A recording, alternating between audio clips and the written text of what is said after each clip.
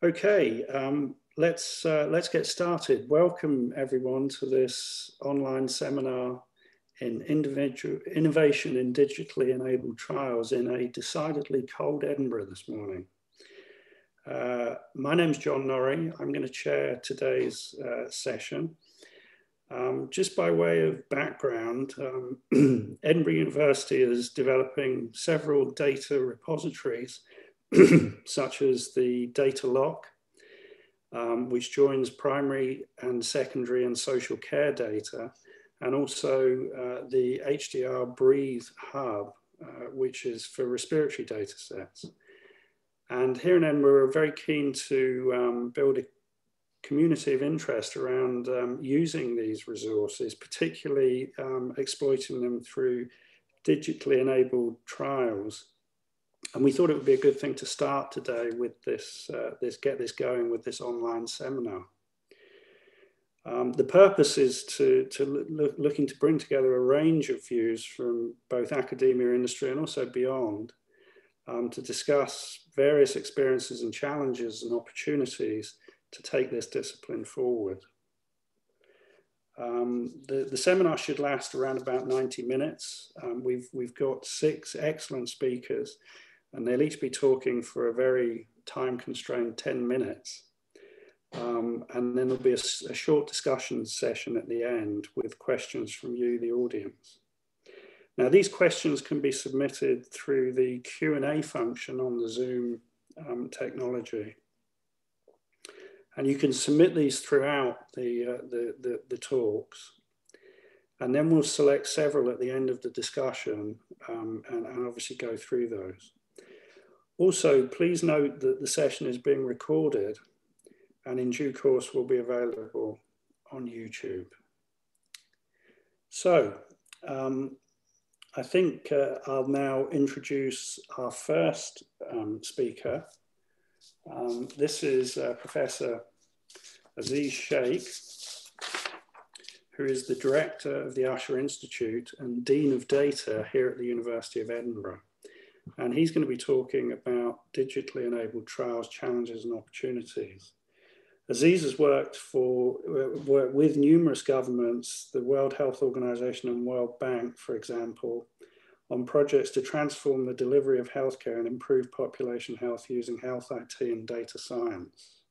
He leads Breathe, the health data research hub for respiratory health, and is a member of the Scottish Government's COVID-19 Chief Medical Officers Advisory Group and the UKRI COVID-19 College of Experts.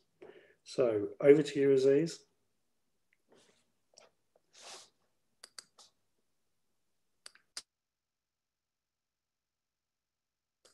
I think you're on mute, Aziz. Okay. Thanks very much indeed, John. Sorry, I got that wrong. Thanks, everybody, for joining. Really looking forward to be part of this and sharing some thoughts around digitally enabled trials. So Anna, could I get the next slide, please? So what I want to do today is really provide a bit of context, and I hope other colleagues who are speaking will be able to build on this. But there are a number of concerns with trials as they stand at the moment. Many of our trials in the UK, are delayed. The whole process is relatively inefficient. So there are concerns around that. As a result of that, costs tend to mount, and there are concerns as to how competitive we are compared with other countries. A considerable burden on researchers, healthcare professionals, and particularly patients and carers associated with data collection and all sorts of trials procedures. A lot of our trials, as a result of the above considerations, tend to be short-term follow-up. What we know for clinical purposes is ideally we want much longer-term follow-up if we're going to make important decisions about people's lives. And there are also concerns around issues to do with the generalizability or external validity of trials findings. And this is an enormous issue currently with the UK government, policymakers, scientific leadership, because there are concerns that we've lost a substantial portion of our share of the global trials marketplace and whether we can actually cling on to what we've got or even better grow that would be fantastic. So there are a number of drivers for us to think about things differently. So Anna, the next slide, please.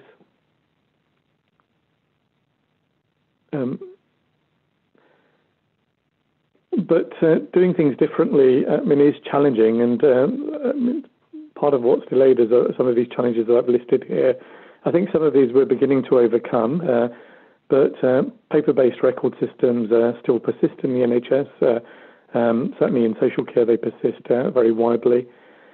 There's been issues. Although we've all moved to smartphones, but relatively few apps have scaled. As we're seeing with apps currently being discussed in the COVID context, their passage is not that straightforward. Concerns around usability, etc. Although I think things are improving in that respect.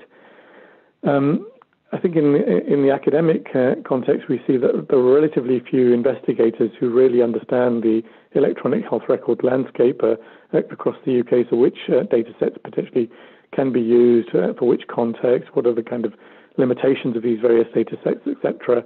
So that kind of overview is still, in relatively few hands in the UK. And there are ongoing concerns, particularly with the MHRA, about regulatory issues for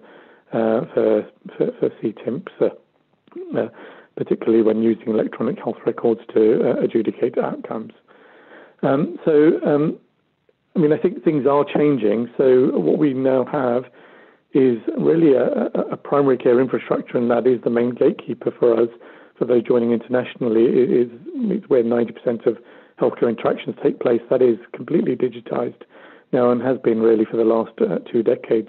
So real infrastructure available there.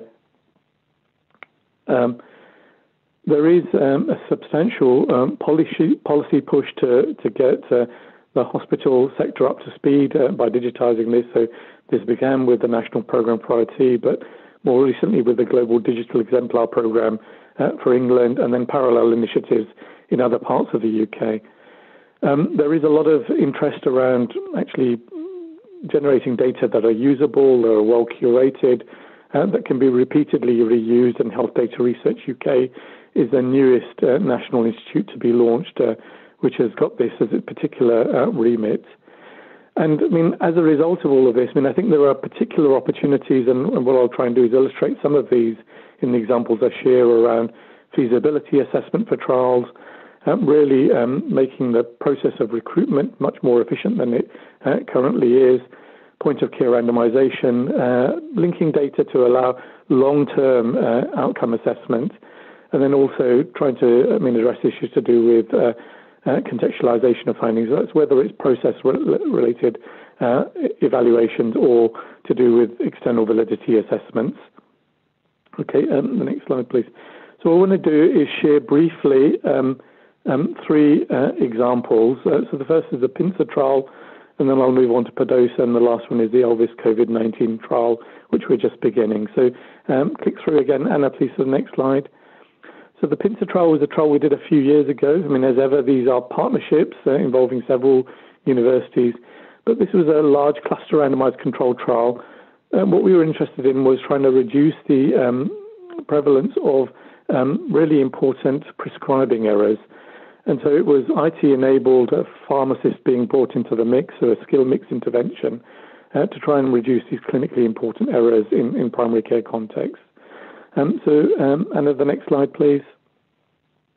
And just click right through to the end of this slide, please. That would be great.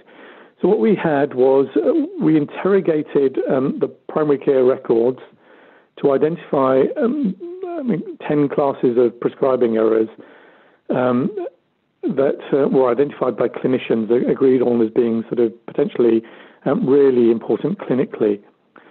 And in this cluster randomized controlled trial, to one arm, we gave them indications. We provided feedback as to the errors, which patients they occurred in. So we call that the simple feedback arm.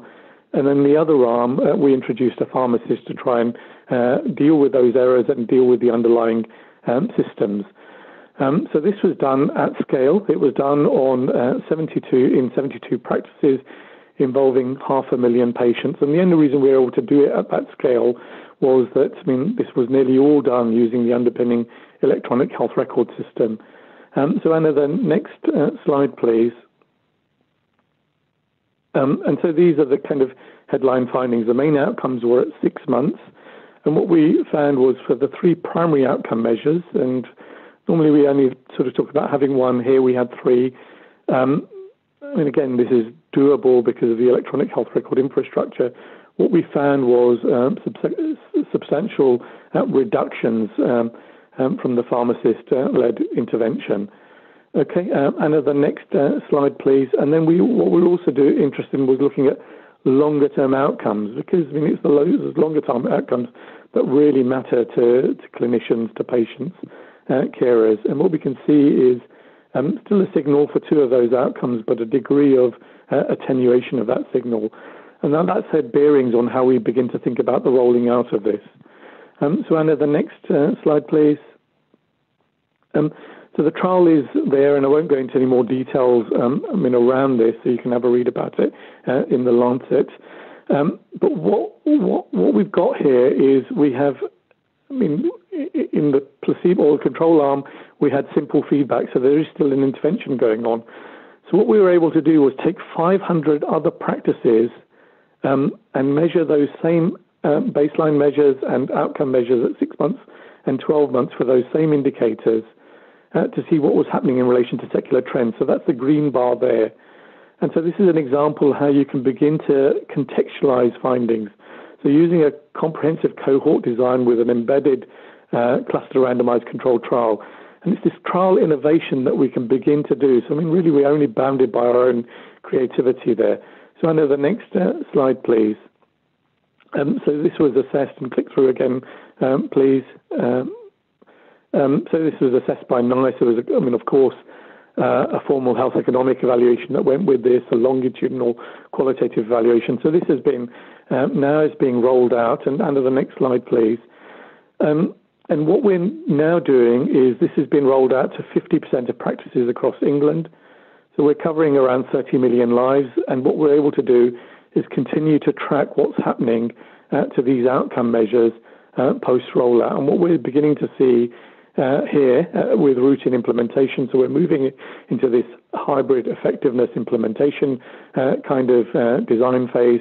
And as a result of these run charts, what we're beginning to see is a signal that is even more substantial than we saw in the clinical trial. So Anna, the next slide, please. So that's an example of a trial that's really scaled. It's one of, but without that kind of health informatics infrastructure, using data intelligently, that would never have happened. So this is a trial of a lifestyle intervention to try and reduce the incidence of new onset diabetes in South Asian patients, so the PEDOSA trial. What we ran into with this trial was some problems. We were aiming to recruit 600 people. Unfortunately, we only got around 170. And so it's a problem that many trialists face. As a result of that, what we did is we shifted the primary outcome measure to weight loss. We did that completely explicitly, made that clear to the oversight committee, the funding agency, etc. And as you can see, weight loss was reduced in this trial. Click again, please, Anna. Click. But in terms of, our original primary outcome measure, sorry, go back a slide, please. In terms of our original primary outcome measure, which was around prevention of diabetes, there was a potential signal there, but as you can see from the confidence intervals, we're massively underpowered, so there's a lot of imprecision around that point estimate. So click through again, please. It's kind of a substantial sum of money spent on this trial, problems that are not dissimilar from any others. So what we then did was we linked those trial data with the SkyDC database. So using the unique identifier available in Scotland, this is an electronic health record curated database of diabetes. And what we were able to link and study then outcomes 7 years post-randomization. The trial was only for 3 years. So what we're doing is kind of capitalizing on that trial's infrastructure, on that health informatics infrastructure. So click through again. please, Anna. And we've just reported this. So what we're able to do is confirm that really this intervention unfortunately didn't work in terms of improving or preventing the onset of diabetes. Yes, we can achieve weight loss, but we're unable to prevent diabetes. Next slide, please. And then the last example I've got is a trial that we're just beginning. So this is completely web-based, Bayesian randomization trial around trying to investigate a saltwater solution to try and halt progression of COVID-19. So this is completely using electronic health record infrastructure to enable this trial. And so the last slide, please, Anna. And so in summary, a really considerable interest in trying to do things differently. I think our digitized health infrastructure is beginning to enable this. And there's a lot of expertise developing in Edinburgh, and you're going to hear about some of this later on, but some links available to you, which I hope will be of some help, really. Thanks very much indeed. I'll stop there. Thanks, John. Many thanks, Aziz. So we are under great time pressure today, so we'll move straight into bear in mind that the questions will be answered at the end after all speakers have spoken. So we'll move straight into the second talk. Delighted to welcome Dave Leather, who is the Global Medical Vice President of GSK Respiratory Therapy. And he's going to talk about the Salford Lung Study, hiccups and hurdles. And Dave is the leader, as I said, of GSK's Global Medical Affairs team for inhaled asthma medications. He has a leadership role in real-world pragmatic trials. And as I've just said, he's the leader of the internationally recognised Salford Lung Study. So take it away, Dave. Thanks, John. Good morning, everyone. It really is a pleasure to be here. And yeah, I'm going to be telling you about the Salford Lung Study. If I could have the next slide, please. So the Salford Lung Study, for those who don't know about it, it is pretty unique. It was the first ever prospective phase 3 pragmatic trial that evaluated the effectiveness of a pre-licensed medicine. And this actually, as far as I know, has not been repeated yet. We've done other similar interventional trials, but there were some very unusual things about this study. Firstly, it was based in one city, in Salford, which is a city just north of Manchester. If you don't know, it's where the home of Manchester United Football Club happens to be, which is not a good thing. I support Liverpool. And we did 2 studies, one in COPD recruiting more than 4,000 patients and one in asthma recruiting nearly 3,000 patients. So very large studies in one city. Every single GP and every community pharmacy in the town was involved in this study. And on the left-hand side of this slide is a schema, which is very simple, but this is roughly how these 2 studies ran. Patients were randomized. It was interventional. They either received a study medication or stayed on usual care. Between their baseline assessment and a year later, they really had little contact in terms of formal contact with study staff. All of the key endpoints and signals were picked up using the electronic health record, and our safety monitoring was done using the electronic health record, as were our endpoints in a COPD study, which were exacerbations, looking at courses of steroids and or antibiotics. In the asthma study, we had to telephone the patients 3 times to administer the asthma control test, so it wasn't quite as true to normal life. But the aim was to keep care absolutely normal between the start and the end. We've also attempted to do an extension study, which didn't go well because of difficulty in getting people to re-consent. That's a story in itself, which I won't go into today, but we're just about to publish, actually, the details of that. Next slide. So this is an interventional study and a really complex collaboration between GPs, hospital, academia, GSK, data providers. And I just thought I'd just go through a few of these. This is a big list, and I'm not going to go through every one, but a few of the key things, actually, that perhaps came as surprises to us or maybe the unexpected. And at the centre, there's the book of That'll Never Work. And that was a bit of a problem with this, and I'll come back to it. This type of study in the industry is so different that a lot of people really found it difficult to come to terms with. But the top 3 hiccups there: how do you find the patients? How do you get the GPs on board, and how to recruit all those subjects? Aziz has already talked about difficulties in recruiting in community studies. This was very difficult, and we had to put a lot of work into community advertising. We had adverts on buses. We really tried to make Salford all about the Salford lung study to help us with that. We really had to engage with the GPs. We had GP lead champions in each CCG who were just superb, who got the GPs on board. And, every single GP in the city did join the study. So that was actually around about 74 GP practices. The other bit was we were trying not to interfere with normal care, and that's a challenge. And we did look at some data around that and tried to estimate what is the impact of doing a trial and how long does that look. We've published on that, and that's another story in itself.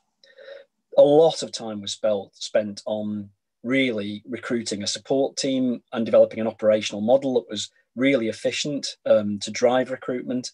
We actually employed 165 people, believe it or not, to do this.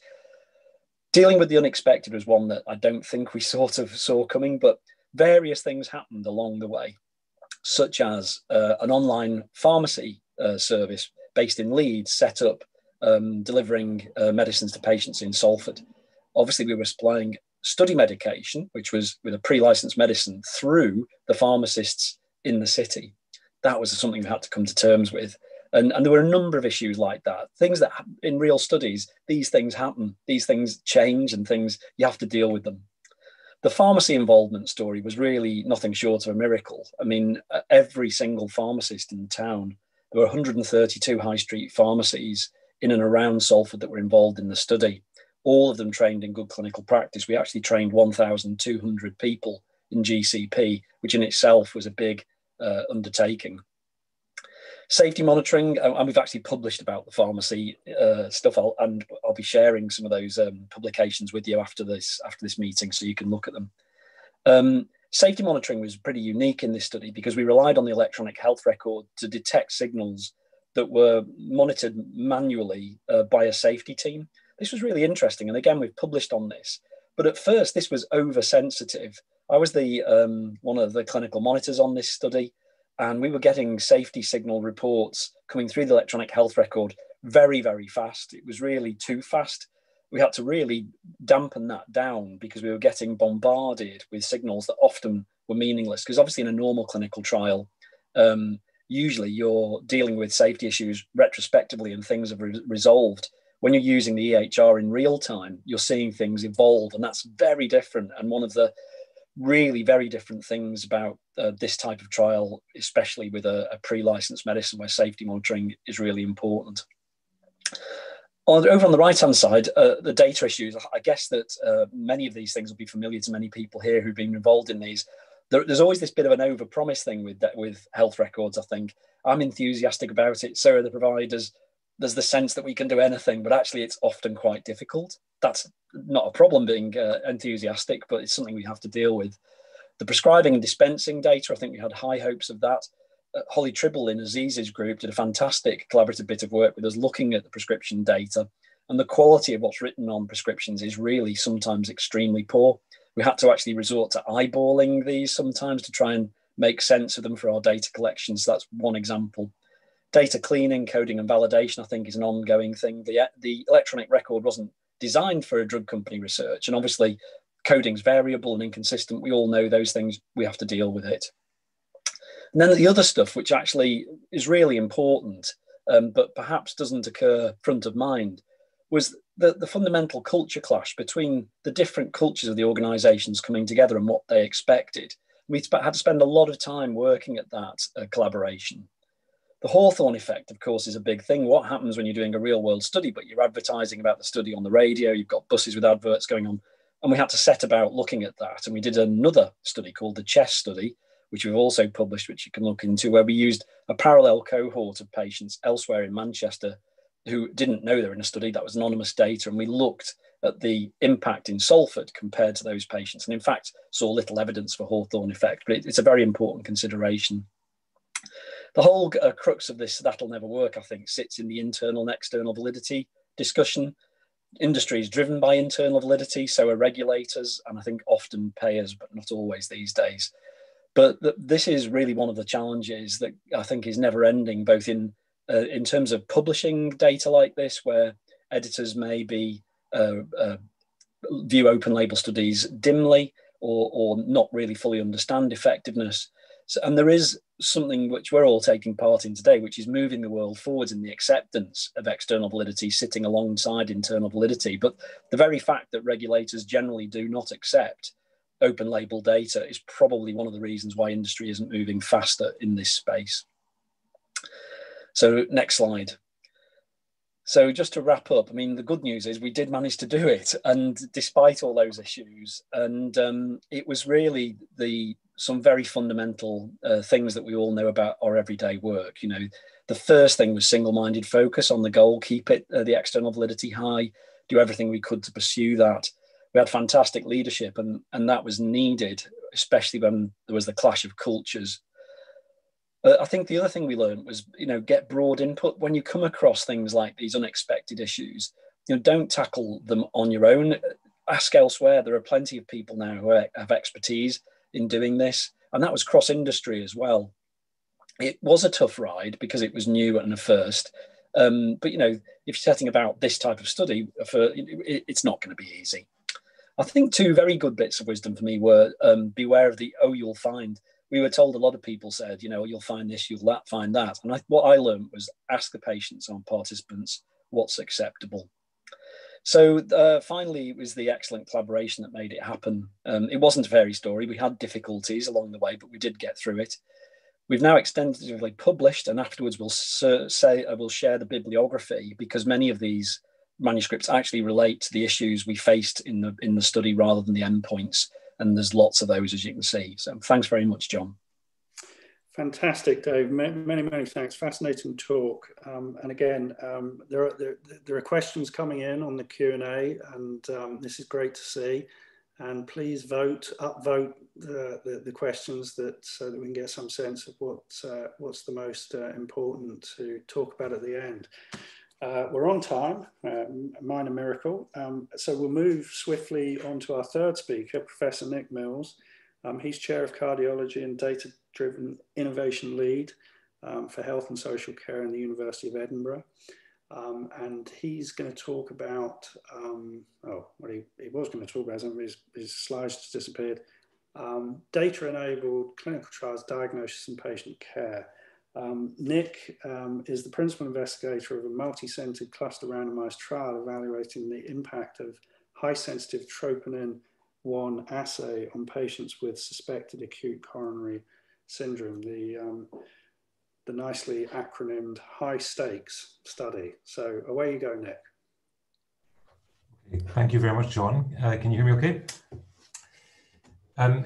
I'm going to change the direction slightly with the discussion about data-enabled trials to move on to not pharmaceutical drugs, treatments, but diagnosis itself.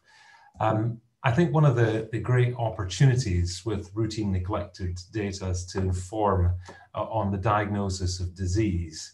Much of what we know about most conditions has been gleaned from meticulous observation over decades and centuries even. But with the digitalization of our electronic record in the last 10 years, the volume of data that we have in which to inform the way we diagnose and classify disease has grown exponentially, and you'll be forgiven for perhaps being slightly overwhelmed by healthcare data recently during the coronavirus pandemic. But if we can harness this data effectively, then our knowledge of disease is going to increase in parallel, and effective public health policies and better targeting of treatment can translate into better health. Now, you'll be delighted to know in the UK that we have a fabulous diagnostics industry. And much of what we understand really about the current pandemic is driven fundamentally by a single diagnostic test in terms of how this condition spreads throughout community.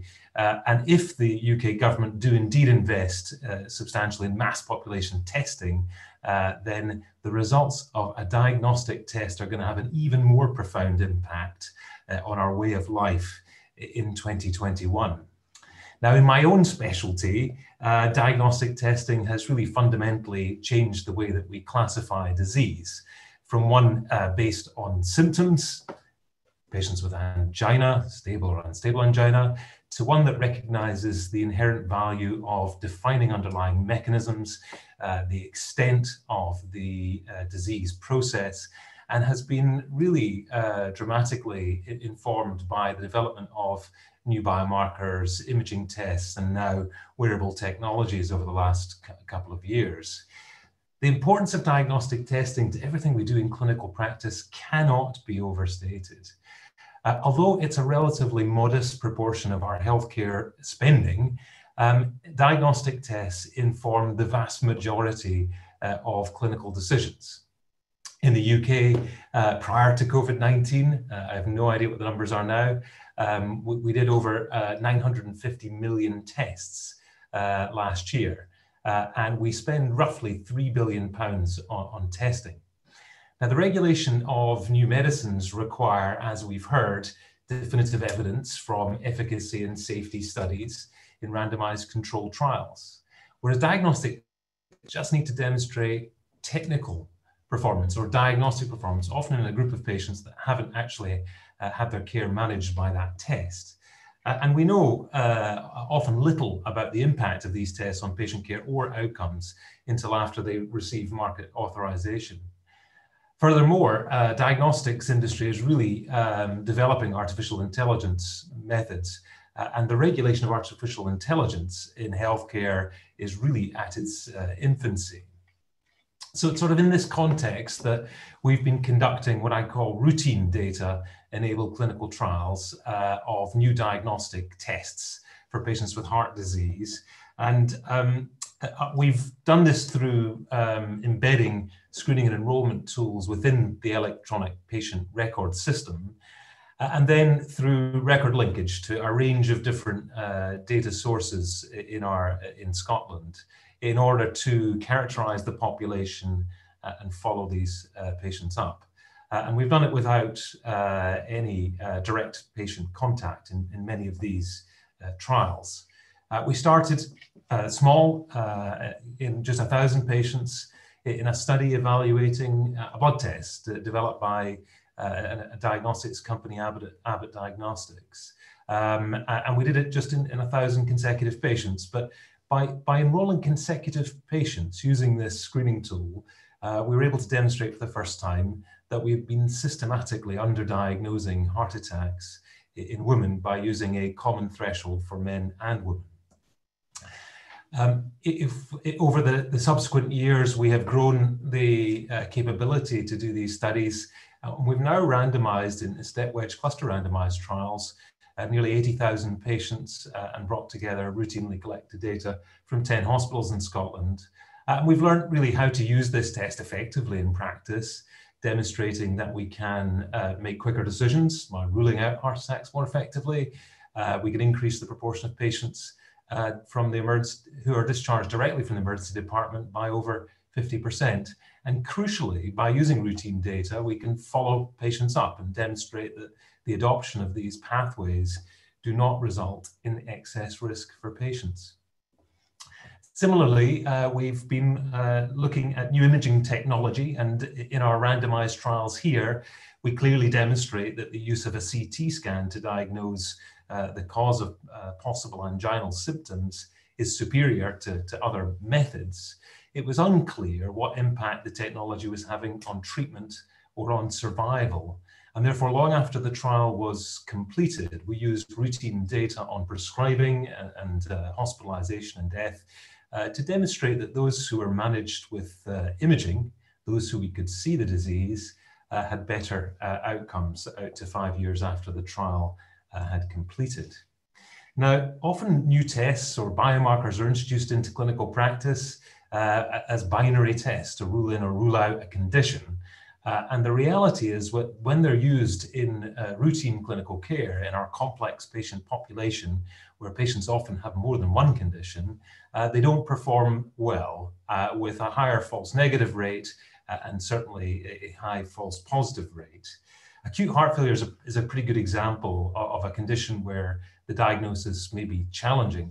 And therefore, we've used a data-enabled approach to combine the biomarker test along with routinely collected information about patients in order to develop a probability tool that informs on an individual's probability of the condition and gives estimated diagnostic parameters, which is much more tailored than just using a binary threshold.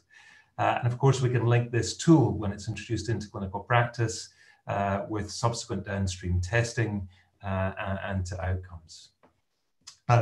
There are a number of investments that we've made over the last 10 years, and in particular recently, in the infrastructure that we have to do data-enabled trials in diagnostics. Much of that investment has come from the City Region deal and is being delivered in partnership with the University of Edinburgh and our colleagues in the National Health Service, where DataLock is bringing together not just the data from primary and secondary care along with the test results, but the methodological expertise from the trials unit and John and his team in order to design really smart trials that are efficient in order to understand the impact of the introduction of these tests into clinical practice.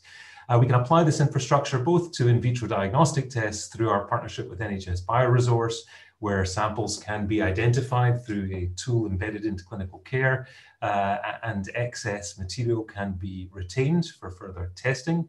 But we can also do these studies using AI algorithms and our imaging, with our imaging colleagues, where we have access to PACS imaging data.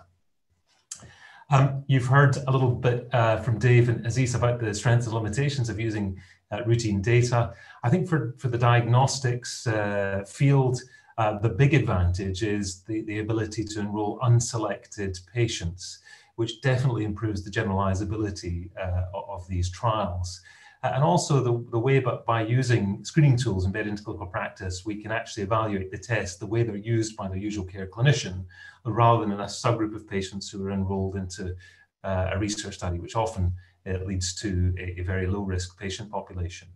Clearly, the main advantage is that they are less expensive, and now that the infrastructure is in place, our cost per participant in our latest trial was around £8 per participant for a 31,000 patient study, which compares to the quotes that I get from various diagnostic companies of around £1,000 per participant for enrollment.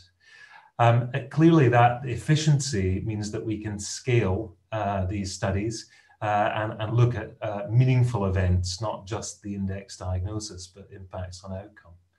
And the challenge, of course, is data quality, but we've developed various tools within DataLock to improve quality assurance and also provide an adjudication facility that sits above the routine data, which helps us to ensure that for diagnostic studies, which is absolutely critical, that we're able to independently evaluate outcomes for these trials.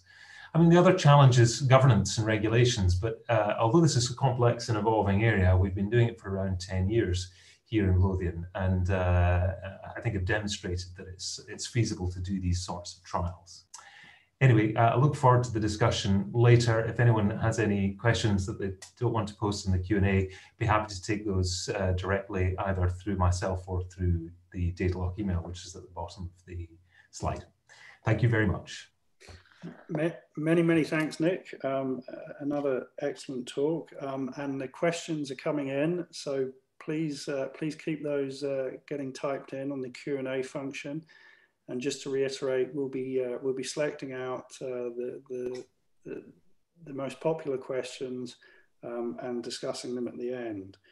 Okay, so now we're on to our fourth speaker, and this will come from Kay Boycott, who's the Chief Executive of Asthma UK and the British Lung Foundation Partnership. And Kay is going to be talking about the use of data to support clinical improvements for patients. And Kay has a wealth of cross-sector experience in both executive and non-executive roles. And in her current post, she has led digital transformation, cross-sector partnerships in research and innovation, and in 2019, a merger with the British Lung Foundation. So, Kay, please continue. Thanks, John, and thanks to everyone who's listening. I'm going to be unashamedly coming at this from a patient-centric point of view. If we could do the next slide, please. I'm going to talk why this is so important. I'm going to use people with asthma as the use case, because I think the 5.4 million people with asthma are pretty representative of the whole population, and I think may give some clues for how patients may think from other conditions as well. I'm going to, for the first time, talk about my own personal experience of taking part in a clinical trial as a way of illustrating how important it is to be patient-centric and some of the opportunities there. And then I'm also going to give a bit of a plug for some future opportunities and maybe for people to think differently, including an advert for some funding coming up. John, I think you've still got your, you're not on mute, so thank you. Next slide, please. So why have digital enabled and data enabled solutions been such a priority for Asthma UK? So digital transformation wasn't done in Asthma UK because it was a bit of a pet project. It was done because that's what people with asthma said they wanted and they needed. Around half of people with asthma don't take their medication as prescribed. That's why the Salford Lung study, you know, these are the reasons. Real world studies are really important to understand people. 3 people a day die from an asthma attack in the UK. 2 of these are preventable. But, you know, however well you do a study, in the end, people are doing an awful lot of the self-care and the management of their condition at home. And particularly with an episodic condition like asthma that requires lots and lots of complex calculations every day, how much to take your medication when it's high pollen or it's cold or there's high pollution. And digital and data-enabled tools to help people can really help simplify that experience for them, as well as giving a wealth of data to be able to say what's going on for those people outside of a clinical environment. And I think it's really interesting, Dave, talking about the dampening down the pings that were coming through from a real world trial. I'm assuming that is only things that made it into the clinical system. We know that a significant minority of people who die from an asthma attack don't even touch the healthcare system. So there's huge amounts going on underneath for people that we still don't know anywhere near enough about. And different ways of collecting that data and understanding how people live their lives will give us new insights to be able to target treatments better and develop new treatments. But also the other thing is that people with asthma, you know, you can start at 0 and you can have it all your life. The highest risk groups, which we know from combining Experian data with lots and lots of health data, is that the highest risk groups are digitally engaged. They tend to be lower income, they tend to be younger, but they are basically living their lives through mobile phones. And are those people going to be the people who will be recruited in as participants in clinical trials? Unlikely. Next slide, please. And, oh no, if you go back one. And that's really just to show we still don't really know enough about the behavioural phenotypes of the people that we're putting into trials. I mean, we're still in the gender bias piece here, but actually this is something that we're currently looking at and doing a piece of segmentation with Public Health England to see the different types of people depending on their access to healthcare, their medicines adherence, lifestyle behaviours, symptom monitoring, and also have they had any behaviour change support. And the reason that's important is too often we read studies that say, well, this had a benefit, but only for certain people, and then we can't find who that is. And it makes it very, very hard to develop health economic cases for conditions that affect large amounts of people, but where people behave differently. And that's really where having richer data and more digitally enabled trials could really help us unpick that so we can target the treatments at the people that need them. Next slide, please.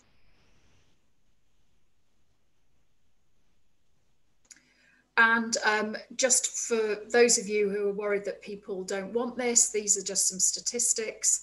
About 3 years ago, we did a big survey about data sharing and technology, and also for participation in research. And the vast majority of people are very, very comfortable with this. And you can see all of this, and this is correlated with other studies that we see on other conditions.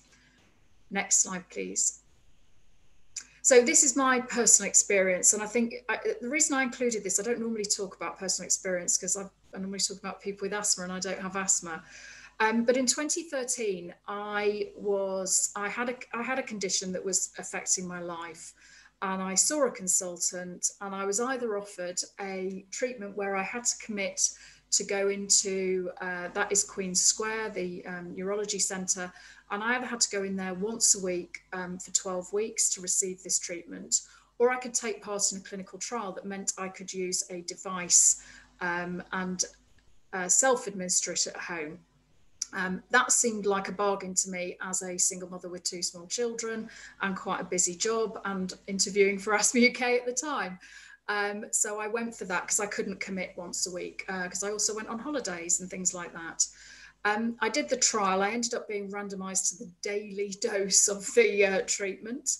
I remember dragging the device to Cambodia and Vietnam while I did it, but I did do it and I completed my paper diary, and it was fabulous. The outcome was absolutely fabulous. The symptoms I had completely gone away, and I was a very, very happy person. And I literally just one day dumped all the old devices in the into the reception, left with my paper, dumping my paper things, and went away. And I used to wonder what had happened, and then the symptoms came back about 5 years later, and I searched and searched and searched and found finally on PubMed, because I knew what it was by then, what had happened, and it, guess what, had shown benefits in some people and not in others, so the whole thing had stalled. This was, as I say, transformational for me. The follow-up I then had to do was commit to 12 weeks of going into a hospital every week to have the treatment again. What I think is different, if we look at this differently, and what needs to be done differently. First of all, I was recruited, and I do wonder whether I was recruited because I was seen as the sort of person that would complete the trial. And I do think we need to think much more about inclusion and how we use the data that we know about people. Even your postcode can give you a lot to make sure that we are recruiting a broad and diverse range of people to trials. We also need to really think through the convenience. You know, whilst I had a busy life, I could actually make the time and have the sorts of jobs that would allow me to go in 4 times, which I had to do for the clinical trial during the middle of the day without getting sacked.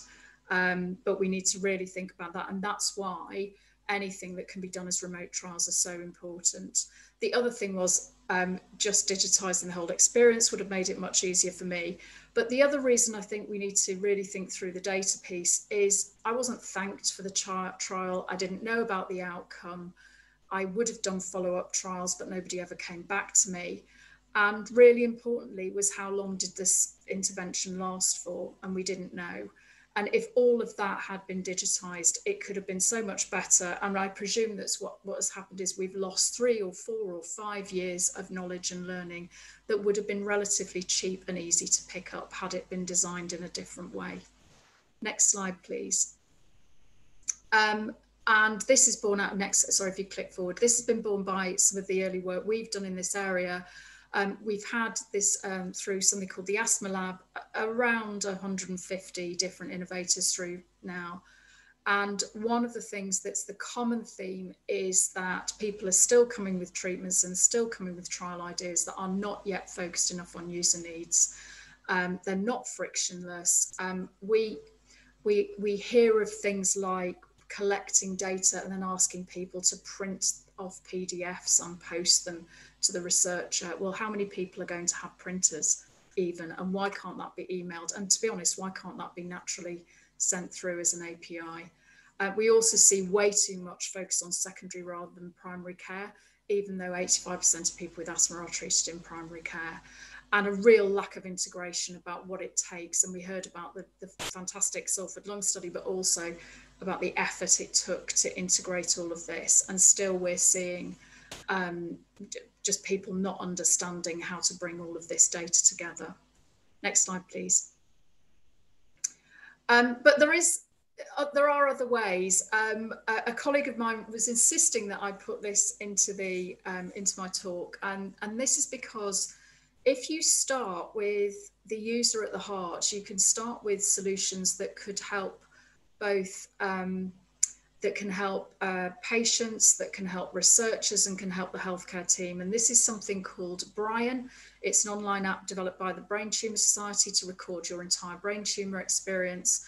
I won't talk about it. The fabulous Sarah Lindsell is the expert in this, but this really has started from designing interventions that are then going to get researched from a user perspective. And just to say, there is, this is one of my 2 ads, the potential to replicate this is a current focus of a collaboration initiative, and we'd be delighted to hear from anyone who'd be interested. Next slide, please. And another thing I just wanted to do a plug for is there's a question about funding. Asthma UK and the British Lung Foundation, NIHR and EPSRC are launching a £3 million+ fund over the next 6 weeks around healthcare technology that absolutely wants to see this user-centered design, bringing together technology companies, researchers, partnerships and patients to really help get these sorts of trials up and running. But we will be looking for the patient experience to be at the heart of this, because we believe that's the only way you're going to transform asthma outcomes, particularly for those at high risk. Next slide, please. So summary, there are lots of unmet needs that could be helped by data-driven innovation, particularly really understanding the different patients who are there. It's very, very hard to identify target populations to get to successful health economics when you think about this as behavioural rather than just clinical, but that's absolutely critical for adoption. People are relaxed about this and they want to help. As I hope you've shown in my experience, the blurring between what's a service and what's a research is much more blurred in participants' minds, and therefore they've got a vested interest and really want to help. But it needs to be much more designed around the needs of the user and frictionless if possible. And again, there's £3 million to support anybody who wants to innovate in this space. Thank you, John. Many, many thanks, Kay. Okay, so the questions are still coming in, which is great to see. And without further ado, we'll move to our 5th and penultimate speaker, James Brooke. And James is going to talk about virtual trials, the perspective of industry. James is the head of UK and Ireland Clinical at IQVIA. His career covers 25 years in the pharmaceutical industry, from clinical research associate and progressing through positions in Wyeth, Novartis and GSK. James's guiding principle is that a patient's right to participate in the latest research studies as part of their routine care. So James. Thank you, John. For those of you who are unfamiliar with IQVIA, we're a human data science company, basically a very large CRO with over 60,000 people employed globally. In the UK, we deliver around 20% of the commercial research studies. So my team are delivering between 250 studies per year in the UK alone in the phase 2 to phase 3 setting. What I was going to talk about today was the vision for the future of virtual trials. However, with COVID-19, that future is increasingly the present. First slide, please. So what we saw with COVID-19, it's acted as a catalyst for UK clinical trial research transformation.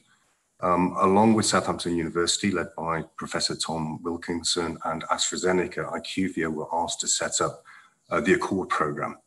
This program was to repurpose drugs into pre-ventilated COVID-19 positive patients, so hospitalized patients, but to do that at pace.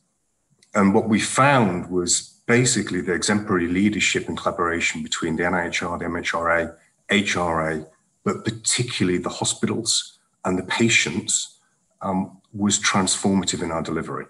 That one focus approach meant we delivered a compound into active research center in a matter of days, something that traditionally would have taken us 18 months.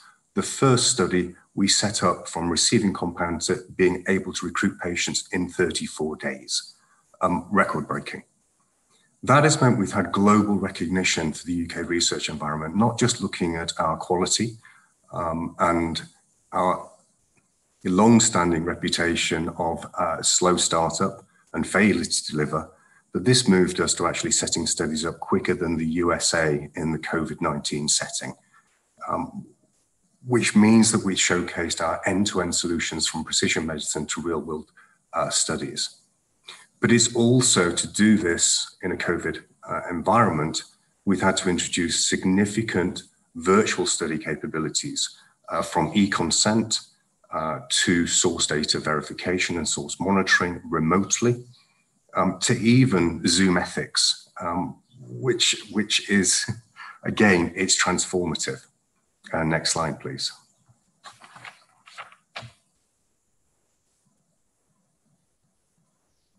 One back. So what of the virtual trials of the future? I think you've heard from everybody about how this needs to be focused completely around the patient. We need to shift our visits into a shared care model. So they're not going to the secondary care centre, they're not going to the hospital, on average, driving an hour and a half, parking, walking through that hospital with the increased risk of infection at the moment. To have a routine blood test, have a routine ECG, or to be asked a questionnaire. Why can't that be shared with primary care? Why can't we take that a step further and even place that in the patient's home or the patient's place of work? We just heard Kay talking about her ability to go into a research study. Not many of us can do that with the pressures of our work and the demands of our work. And that means we've got a very pre-selected patient population. We need to normalize research. But to enable normalized research, we need to data enable the teams delivering it. Imagine electronic feasibility and site identification. We've got fantastic patient databases in the UK. We can identify where those patients are. We have a register of research activity, so we can see who's doing what and who's interested in what. Why do we send out thousands of questionnaires through to already pressurized investigators to say that they've got a minus 80-degree freezer or they've got a centrifuge when we collected that data so many times previously? Moving through to screening electronically, moving through to virtual consultation. Previously, over 80% of primary care activity was face-to-face, where a patient went to the health centre. Now that's completely flipped the other way, and over 80% is now on a virtual model. We can do this with patient concierges to improve the patient experience in research studies. And then ultimately moving electronic medical records into ECRF, reducing data transcription errors, reducing the data queries produced because of those, and making it as simple as possible, and therefore freeing up so much more of the research clinicians' time. Patient data capture. Let me give you an example of a rheumatoid arthritis patient on a pain study. Traditionally, measurements of pain are between a scale of 1 to 10. You can now measure pain by listening to a patient's voice. The patient's sitting there. Alexa in the kitchen is listening to them talking, hearing their increase in pain. They get up, go to the kitchen cabinet to take their medication. And as they take their research medication, they take the med cap off. That records the time they're taking that drug.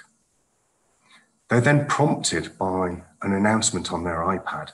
So they pick it up to interact. And as they're interacting, it's measuring their blood pressure, it's measuring their tremor. And through the camera, it's looking at their pupil dilation and concentration levels within the interactions of their eyes as they're reading the questions. They're wearing an iWatch, which is they're measuring their cardiac activity. All of this is normalized within their daily activities, so the data is so much more accurate. And then we'll be moving on to truly big data, where we stream in their Strava, their iFit, their Fitbit data, where we look at the genetics, and as we've already heard from Kay with the asthma, their environmental situation. But then we add in loyalty cards. So when you state you're only drinking 11 units of alcohol a week, but you're buying a crate of Chapelet once a week, and the two don't quite add up, we can question that. 52% of statins do not work. We're prescribing them, patients are suffering the side effects, but they have no patient benefit. All of those drugs have been licensed through our traditional research methodology. We need to change that.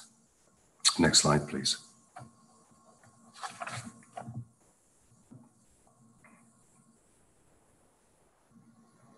So this was preparing for tomorrow, but it's actually preparing for today. We need to carry forward a lot of what we've learned from the COVID-19 response, but it is focused on data. We've got some of the best research data. We've got some of the best patient data in the world in the UK. We've made some great starts with HDR, with NHSX, NHS Digital. A great start, but we have no nationalised research policy for de-identified patient data.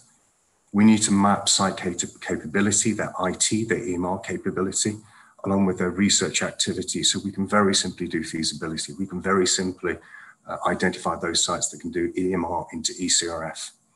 And we need to do a centralised patient mapping. Every patient offered a study, not just medicinal, but devices, apps, interventions, physio. The research environment needs to change. We need to normalise research so all staff are trained on ICH GCP. We need to make it part of a clinician's normal day job, and that we don't have, a research clinic tagged on to the end of their 60 hours a week. That won't be for all studies. You will still need some specialised teams, but more and more what we can achieve could be spread across primary, secondary, and social care. We need to democratise research so more people can participate and our results are better. And critically, we need to make it faster. If we can do responses to COVID in basically days, we need to carry that forward, have professional ethics committees, not voluntary, that sit full time, simplify the local doc reviews. Most importantly, we need to engage the patients, educate, engage, and empower. We need to make the first question a patient asks when they go in to see a clinician is what's my research option, not what's my treatment option, and give them genuine choice, but ultimately give them genuine results. We fail to transmit the results of most of the studies in the UK through to our patients who've given up their time to participate, and that is fundamentally wrong. Virtual trials are the future. I see this very much as risk-based monitoring was 10 years ago, where it was new. It's now becoming more normalised, and it won't be for every study. If you've got a phase 1 study, you've got an intensive oncology study, you may have just tiny elements of virtual trials, but more and more will be done in the patient's home and the patient's place of work at their convenience. We need to make it the patient's right to research, not an option when a clinician's got the time to discuss it with them. We have to embrace and engage virtual trials and enrich our nation's health because of that. And the UK is in a unique position to do this, but we have to seize the moment now. Thank you, John. Fantastic. Many, many thanks, James. So that's generated quite a few new questions around data governance and ethics of data capture and storage. So perhaps we might get time to discuss those questions briefly at the end.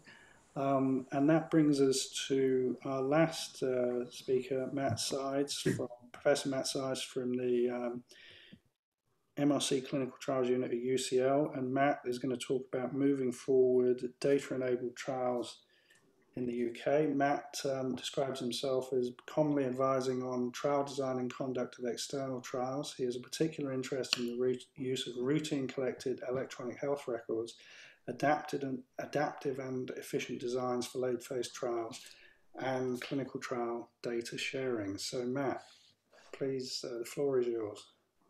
Sure, thank you very much, John. Thank you for having me here this morning.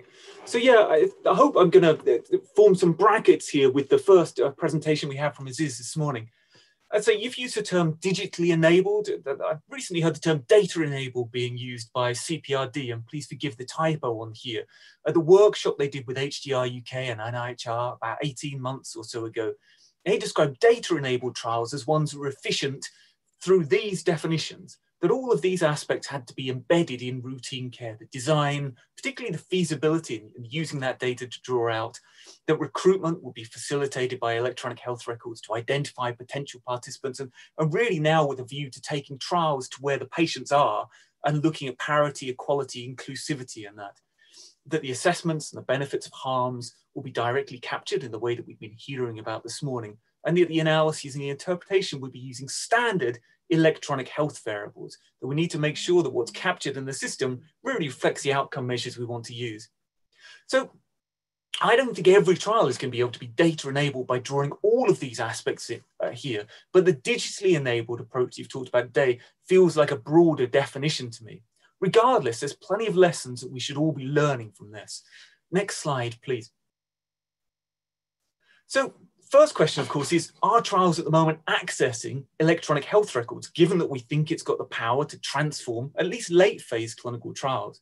So we ran a systematic review. Sarah Lenson here was the first author, and we found 81 registries in the UK that were holding electronic health records in some form. So 13 of those have publicly accessible records, which is great. We're able to look at those, and we reached out to the rest. The majority got back to us, and the majority of those weren't sharing data. But overall, between 2013 and 2018, we found 160 trials in the UK that had successfully accessed electronic health records for research. Now, I listen to More or Less on Radio 4 every week, so I hear Tim Harford's voice in my head going, is this a big number? Well, actually, it's not. You know, if we look at how many trials went past ethics committees in the UK in 2015, that was about just between 900 and 1,000. So the number of trials accessing electronic health records over that 5-year period was probably the equivalent to about 3% of all trials in the UK. That's a pretty small number. Now, about 2/3 of the successful applications had gone to NHS Digital, about 1/5 to 1/4 have passed ISD Scotland, and about 1 in 11 had gone to Public Health England. And mostly they were large cancer or cardiovascular studies. People were doing this for all sorts of reasons. It wasn't all about outcome measures, some was about methodology research. And as applicants, we should also bear in mind that trials are a very small proportion of the data release requests that go in. So we found that of all the requests we looked at, only 2% were actually trials. So when we're submitting our applications, we are not the core business for the people that are providing that information. Next slide, please.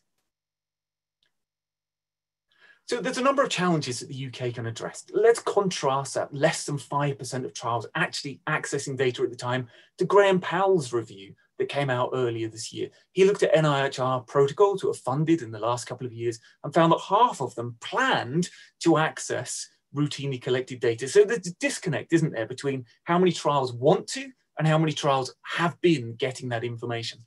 So we need those clear processes, we need good route maps that aren't there at the moment. We need to be able to retain the data that we access according to the regulations, which isn't always the case. NHS Digital has the ability at the moment to say that we have to get rid of the data, destroy the data. Well, that contrasts with the data share, with the clinical trials regulations. So if we destroy the data, we're breaking the law, right? So that's a problem for us. Or we have to be sure that we go back to the hospital and check the data, and that's duplication of effort. We don't want that either. So working to resolve that.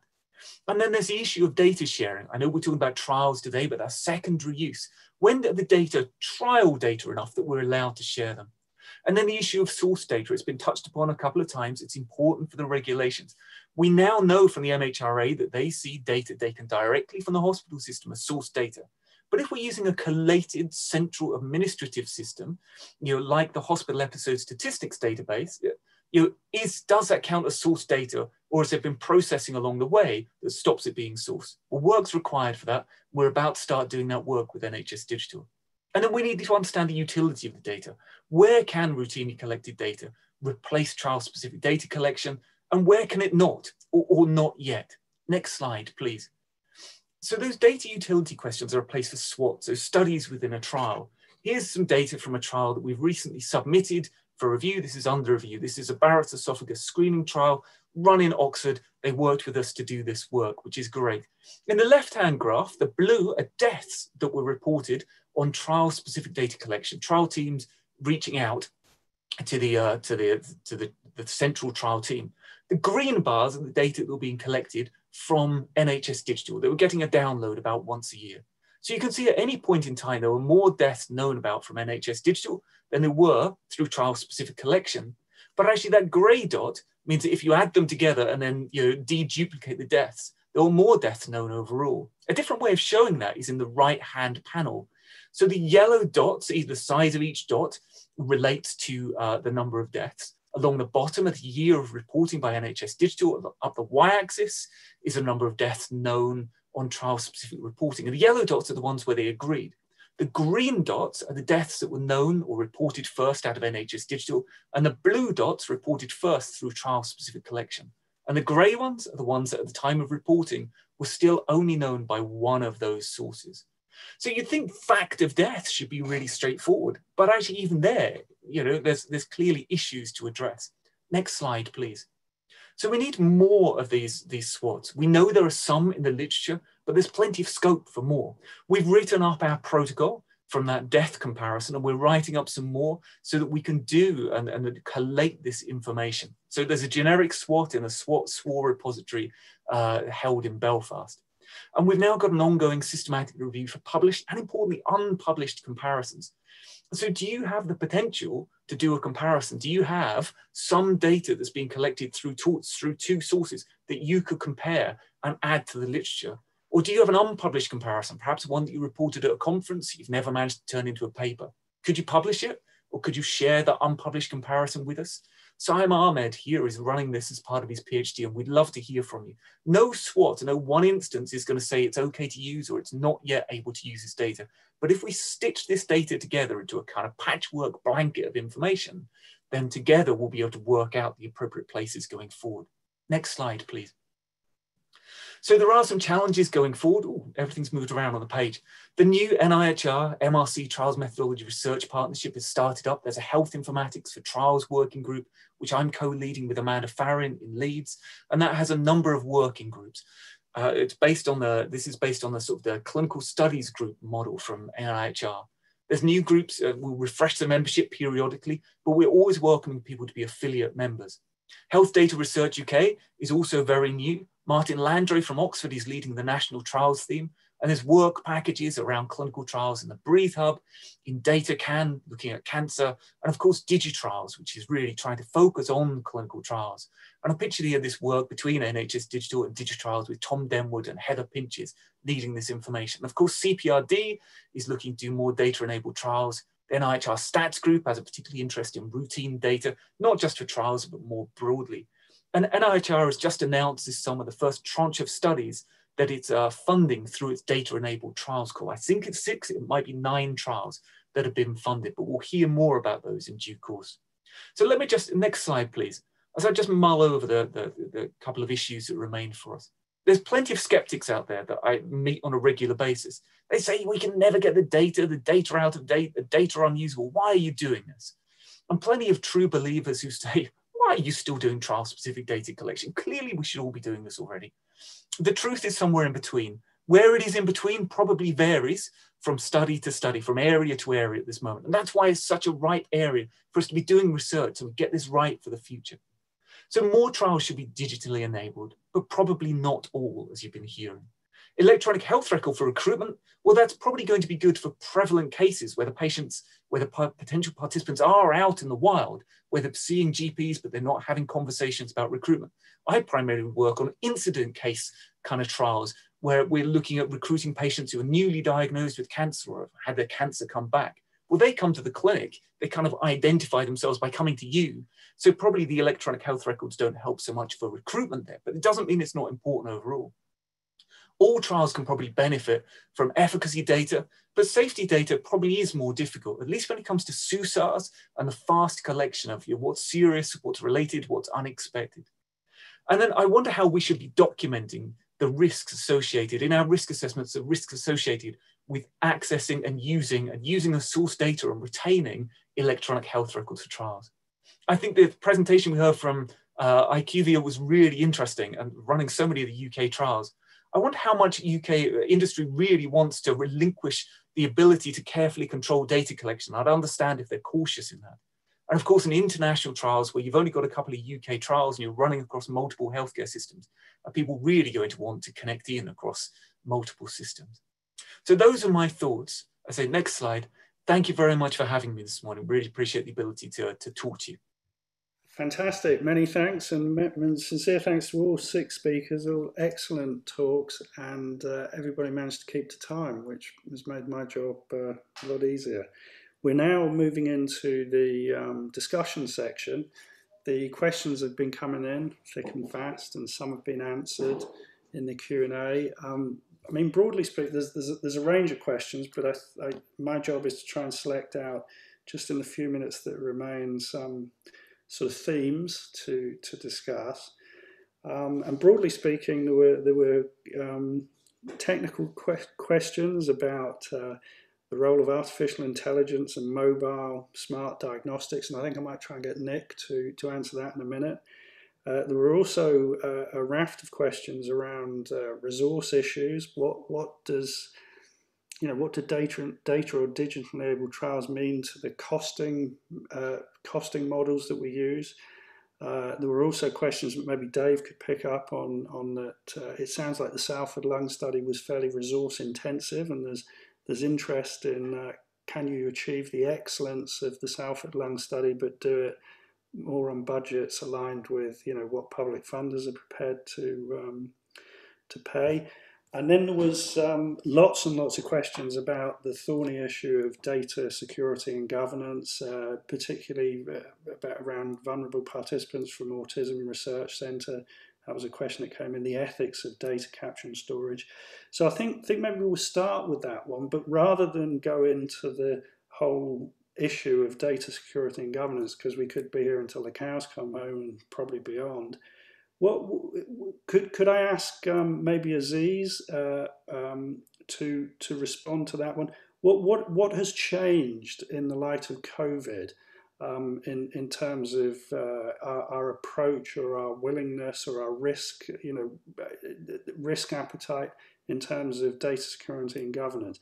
Has the need to get answers to difficult questions very quickly changed the balance at all, do you think, or has it made a difficult situation even worse? Yeah, so John, I think it's a bit of a mixed picture. I mean, I think for some of the directly COVID related work and trials, particularly with, for example, the recovery platform trial, I mean, I think there's been absolutely phenomenal progress. And I think what's helped there is in the coping notices that have been served in England, the fact that, I mean, colleagues have come together across the UK. So I think in some contexts things have definitely improved, and there has been an acceleration. And I think James was making this point around, I mean, how we're basically seeing new models of delivering care. So there's greater acceptance of these digitally enabled approaches, not only to clinical trials, but also delivery of care. I think other issues still remain. So this challenge of getting data, unless you've got direct access to data sets, still remains problematic. I mean, I know Health Data Research UK and its various hubs are working hard on this issue. Things are progressing, but it still remains pretty challenging in that respect.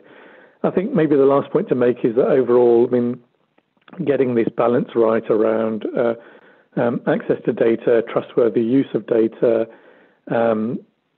keeping the public informed and gaining appropriate permissions is a delicate one. And I think in certain contexts, such as when we're dealing with a public health emergency, such as COVID, then it's kind of reasonable for the balance to shift. But I think more generally speaking, this is still a bit of a work in progress in the UK. Many thanks, Aziz. I think that sounds very plausible. That there will be that balance that needs to be struck, and then we have to learn, what we can safely do, and what we possibly have to sort of redouble our efforts on. So thank you for that. Just then, let's deal with the technical question. So over to you, Nick. There was a question about what's the role of AI in digitally enabled trials? I mean, I think you had mentioned that AI was taking a big role in general in diagnostic type trials. And there was also an even more specific question about what's the role of mobile smart diagnostics, which I confess I'm not even sure what that is. So over to you, Nick. I think both interesting, quite different questions. I think the role of AI in trials, I think there were already a few responses in the text there, but probably in terms of trial methodology and how you do trials, definitely in terms of becoming more efficient at screening data to identify potential participants. I'm sure there are really good applications for AI there.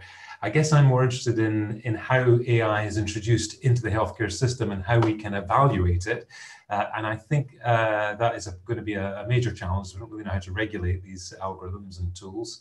But evaluating it, we are going to need to try and use routine data, I think, to do that, because there aren't going to be huge funded pots of R&D money to evaluate these technologies in the same way there are for pharmaceutical trials. So I think there is a big opportunity here for these data-enabled trials to inform the use of these technologies in a smart way.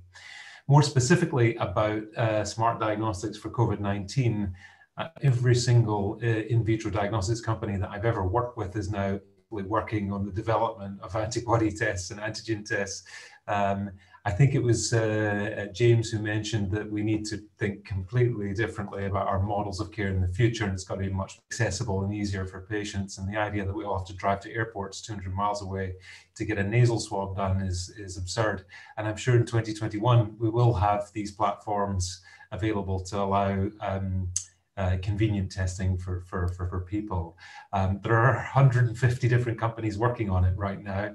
And of course, within the UK, our infrastructure is somewhat centralized, where we have all of these core diagnostic laboratory facilities in our hospitals, which doesn't really lend itself to convenient testing for people. So I think the companies that are going to be successful in this space are going to be those that understand the importance of connectivity between handheld devices and electronic health records. And there are a couple of really interesting companies out there that have products that will for sure become widely available.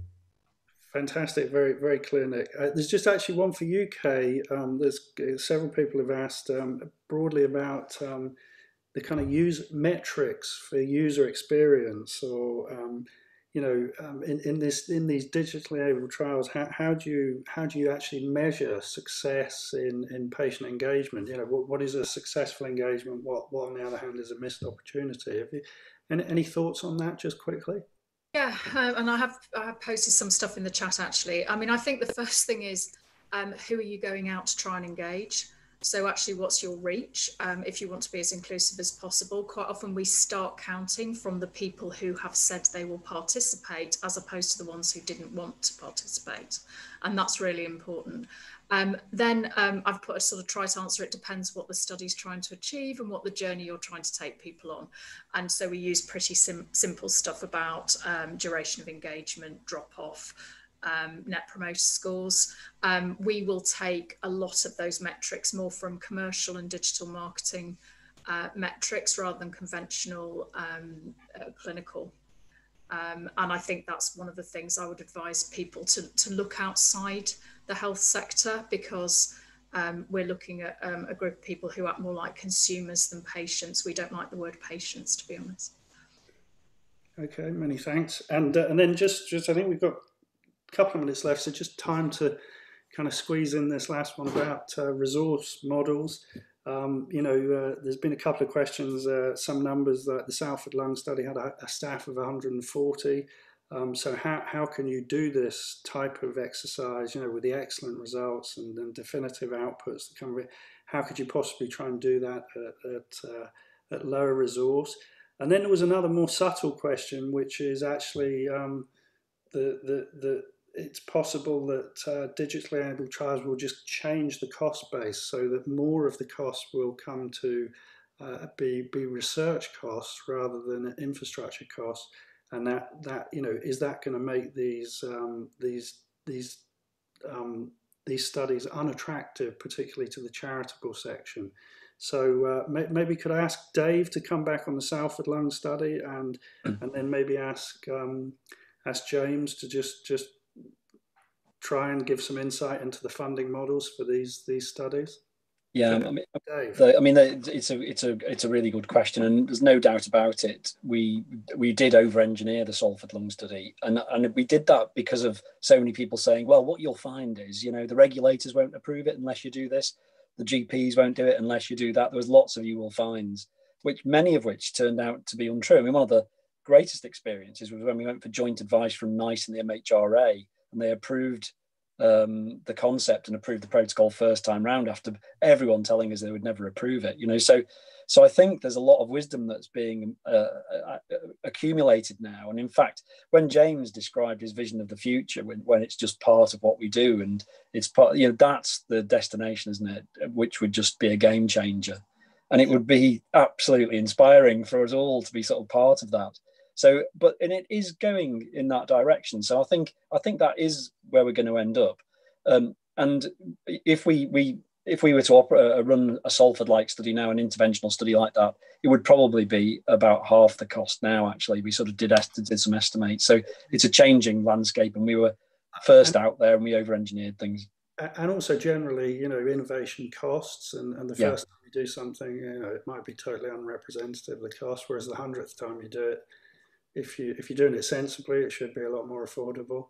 Yeah. Okay, fantastic. And then James, I'm sorry to put you under time pressure, but any thoughts about the costing? I think Dave summarised it. That the more we normalise research, the more it's not dissipating the cost of other services. We're actually just collecting data electronically. That's not somebody sitting there taking a questionnaire, which is actually the expensive part. You're collecting the data through the iPads, you're collecting data through digital devices. So your sources of data expand exponentially. The detail that can provide us is significantly greater than a one-time stop check time point.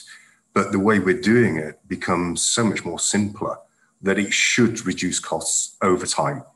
But it will be over time. If you look at risk-based monitoring, it has had a somewhat decrease in the overall cost of studies, but the improvement in quality has been drastic. So I think it's that going to be that balance on the richness of the data sources we get, which means drugs will be more effective when they're licensed across a broader population, against the fact we are introducing significant new technology here, and we're going to have significant challenges to get that to work, which will have a cost implication. Fantastic. Very, very, very well put. Okay, well, look, guys, I found this hugely informative, and I think this has been a great success. So many, many thanks to all our speakers, but particularly thanks to all of the people that attended.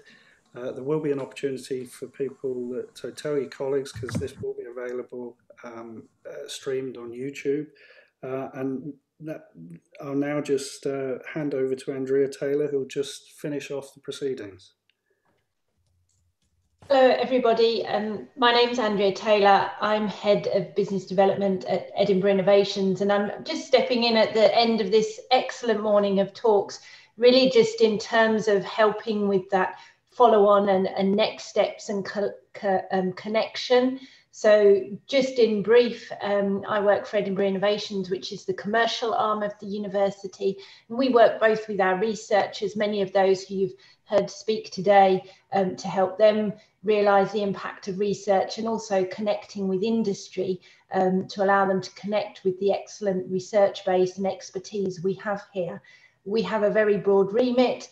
Unlike many other commercial arms, we don't just look after the university IP, but we work through the whole commercial and translational journey of research, whether it's helping our academics with consultancies, collaborations, running and supporting events like these today, and commercializing our research.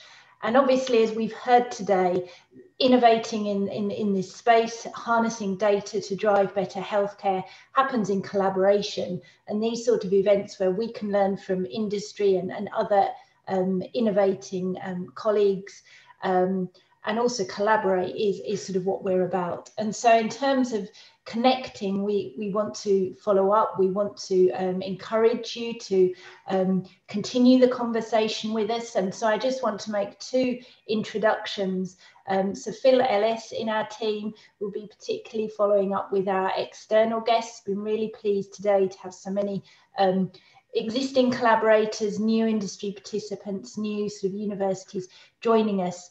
And so in order to help you continue those discussions, whether it's connecting with our expertise, understanding any opportunities, how we can help you, how our perhaps funding streams can help collaboration, we'll be doing some follow-up, but encourage you to also reach out to Phil.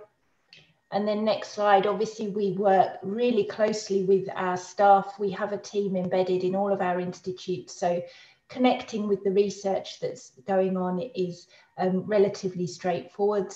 And for all of our internal colleagues, the key is speak to us early. We can help accessing funding, facilitating that work with industry, and helping with you truly thinking about translating the research. But I think, as John said, it's been a really great morning of talks. It's really great to see the perspectives, not just from industry, but also from academia and the perspective from the patients and NHS. And so hopefully this is a session that's left participants and guests wanting more, and that we'll be able to follow up with some exciting conversations to explore further opportunities in which we can continue to innovate and look at how we harness data and digitize trials in this important space. So thanks everyone, and thanks John.